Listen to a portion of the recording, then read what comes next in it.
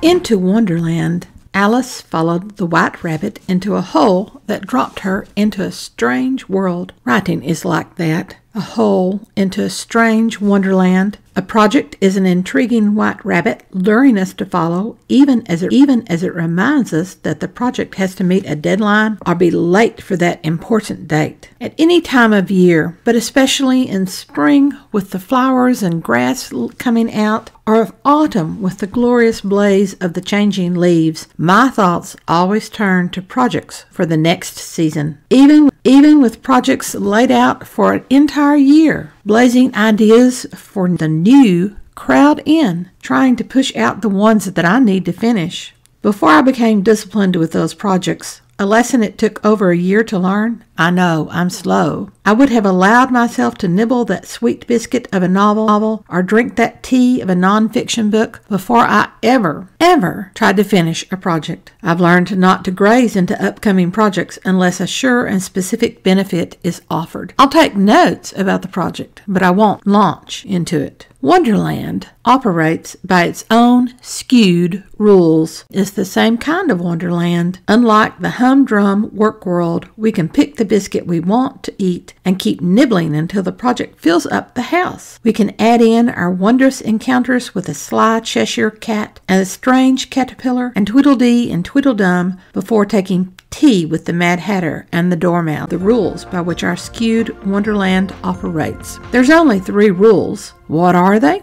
This episode can help. Welcome to The Right Focus, a podcast for writers at all levels, headed up by M.A. Lee, with the assistance of Remi Black and Edie Runes, all from Writers Inc. books. Our focus is productivity, process, craft, and tools. Show notes for this and other episodes can be found on therightfocus.blogspot.com. Write to us at winkbooks@aol.com. Our podcast episodes last as long as it takes to fix a quick dinner, drive a short commute, or take a brisk walk. We're bookcasting and find episode today. The opening Into Wonderland comes from M.A. Lee's Just Start Writing. Then we segue over to the introduction of Write a Book in a Month from Remi Black. Write a Book in a Month will be our focus throughout April. Every day we'll be podcasting. As for today, let's start off with the rules for Into Wonderland. Rule number 1 for writers, for anyone pursuing a dream that haunts them. Never stop. Never stop that pursuit. Never stop writing. Get to the end and continue. Don't leave the Wonderland. Once we visit the Red Queen, we have more places to explore. If you are pursuing traditional publishing, write the 2nd and 3rd and 4th books while the first one is submitted to editors and agents. If you are an indie writer, having come to the indie world after giving up on the traditional publishers or bypassing them entirely, the greatest reward is having others read your writing and praise it.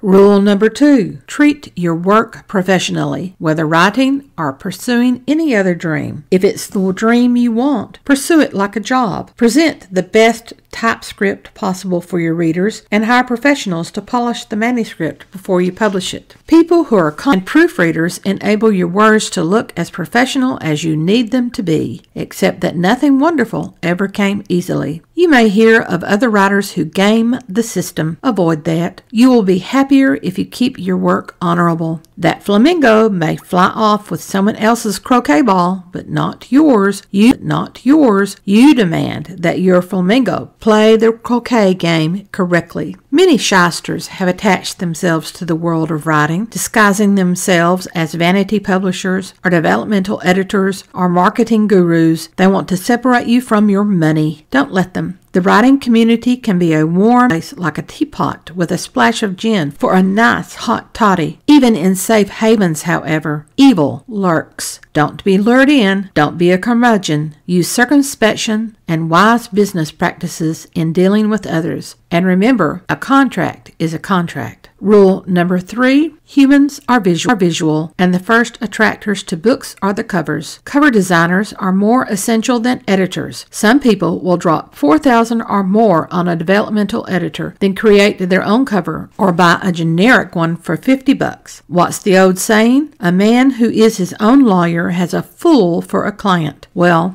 for cover designers as well. Covers should entice your readers into the wonderland of your work. This is one expense you cannot skimp. Take the time to search the internet and find a designer whose aesthetic fits the tone of the book that you want. After an 18-month search, the designers I found are professional and creative and adding details that I would never think of. An excellent cover designer can take a few glimmering words of direction, "This is the far book," and create an enchanting cover that captures the novel, whether in an abstract way or more realistically. Cover designs should make your manuscript feel special. When we do service from Wonderland, our minds are a little confused by tea parties and our hearts assaulted by the heart card soldiers. We want to curl up beneath a kindly tree. We can't, though. The real world calls to us. Family and friends bolster and encourage and diss our stories in positive ways. Mine love me and ground me my dreams soaring. They critique rather than criticize, and praise when praise is deserved, and they let me have the time I need for writing and pursuing my dream. However, writing is a solitary business. Writers spend their free time in their brains, working out characters and plots and considering themes and motifs. The best support system for writers are friends who give strong critiques, who spot problems, and who give their honest opinions of the story. Life can throw us unexpected roadblocks, high walls that block our view of the future, and twisting passages that can still our hearts. On our Wonderland journey, we can encounter darkness and monsters. Family and friends keep us progressing. With their love and support, we can achieve our dreams. My most recent unbelievable dream happened last spring as the world locked down for a plague year. The whole year became a wild ride. Anyway, my little brain decided I could best promote myself with a podcast.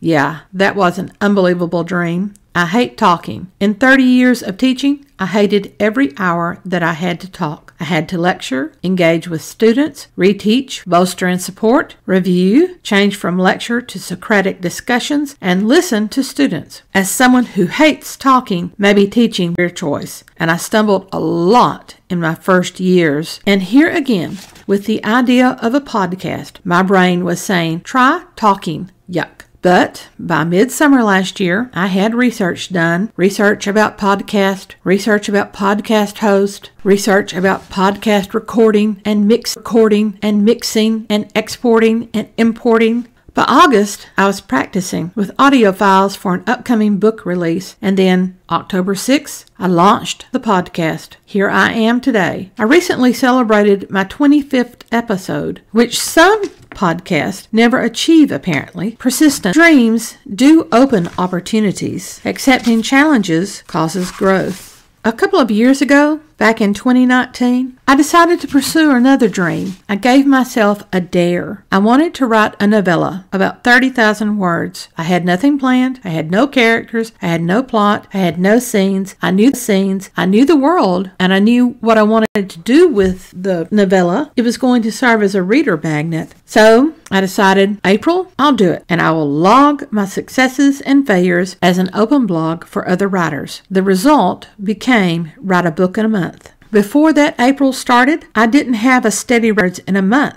In 2018, I needed 8+ months to write 96,000 words. That works out to about 12,000 words a month. It's actually 24,000 words on average that come through my fingers per month, because I do a complete handwritten rough and a complete type draft as separate documents. Handwriting the rough gives me permission